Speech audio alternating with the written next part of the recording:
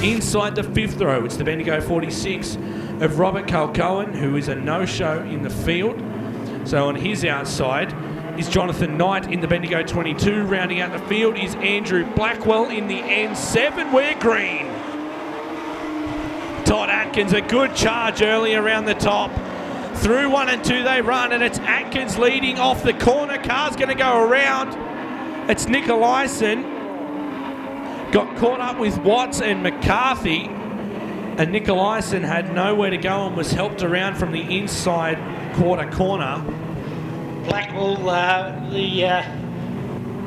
Jonathan Knight, I think it was Carr, give Blackwell a fair whack to and turn him around. Yeah, absolutely.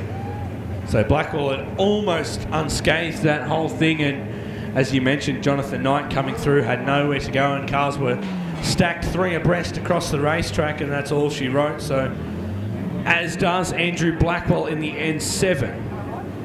So lights are out, and we're going to go green nice and early and get this one in the books. It's Wade McCarthy and Todd Atkins, your front row. Not as dominating a start for Atkins this time.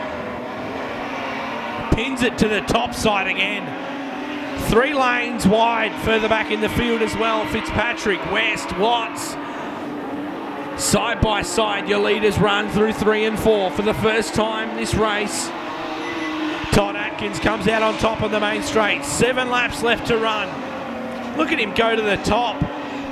Most of the cars running through the middle and bottom side of the racetrack, but Atkins goes straight to the boards and locks it down nice and low again. Bit of a push in the front end, and it's let McCarthy gain a heap of ground.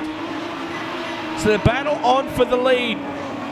McCarthy's been thereabouts all night long, hammering away at the bottom side of the racetrack.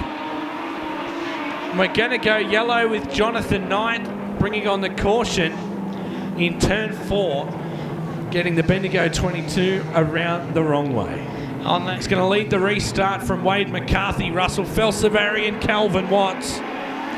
7 laps remain here in Heat 3A. It's been a tolling heat race already. Blackwell and Nicolaisen both in field. Calcoen didn't even start the battle in the Bendigo 46. Lockie Fitzpatrick finds the wall. That was a quick pass by Westy across the bottom, wasn't it? Atkins leads from McCarthy in the 66. Felsavari on the bottom in the N13. Cockerell slides by Watts. That's a good battle for position 4 and 5. Fitzpatrick brings it to the infield. Looks like a right rear on that car. Doesn't look good at all. It could even be the rear end of that car, so keep our eye on the GV11 as it goes infield. McCarthy starting to make ground on the top side of Atkins. It's a big battle coming up. Atkins needs as many points as he can gather, as does Wade McCarthy, throwing everything at the young kid out in front. It's Todd Atkins in the HA36, back to Wade McCarthy in the Mildura 66. Side by side up the back straight, nothing in it. Felsavari, half a straightaway's distance back to him. Huge tip in by Wade McCarthy.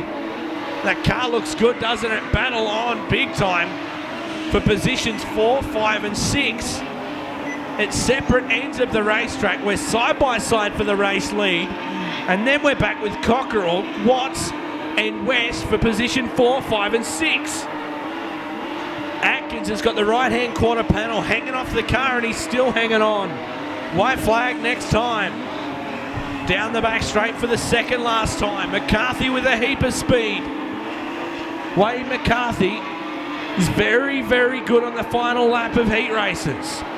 We've seen him do it time and time again, especially locally at Timmer Speedway in Mildura, where he sits the whole race in second and sees the white flag and he just kicks it up another gear. But it looks like at the moment Todd Atkins will be just too good off the front row. Put your hands together for him, ladies and gentlemen. Heat 3A goes to Todd Atkins in the HA36. Wade McCarthy through for second. Russell Felsavari in third. Nick Cockerell in 4. Graham West in 5. Jonathan Knight makes up the field in 6. DNF's going to Harley Nicolaisen, Andrew Blackwell, and young Lockie Fitzpatrick. And Calvin Watts as well, late race. On the last corner, headed into 3. Brings the car into the fence.